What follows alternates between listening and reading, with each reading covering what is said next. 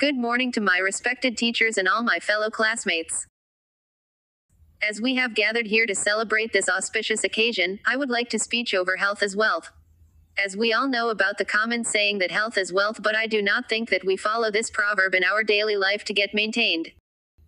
Every one of us knows well that a good health lead to the good way, however no one of us take care of the health.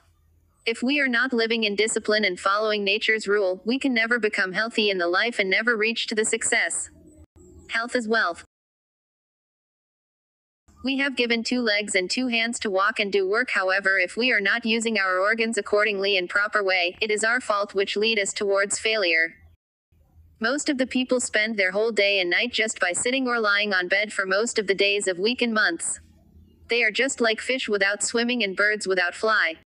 Can you imagine that? What will happen if fishes do not swim or birds do not fly? Most commonly they easily would be food of big animals and slowly their species would get destroyed. In this way, people having more comfort in their life cannot be so healthy. Some decades ago, people were strong and healthy because they were used to walk for long distance and they have to perform every household chores own.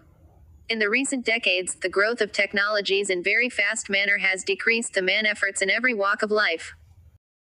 Earlier, the life of our grandparents was good and their livelihood was very healthy because of the hunting, farming, plowing, harvesting, planting, walking, running, etc. Nowadays, almost every people of any age group suffer from one or more diseases, like high blood pressure, heart attack, gout, stress-related disease, etc., from the starting of life. In order to keep ourselves healthy physically, mentally, emotionally, socially and intellectually, we need to be active on daily basis, including well-maintained diet, exercises, positive thinking and follow good habits. We need to be disciplined in every walk of life. Thank you.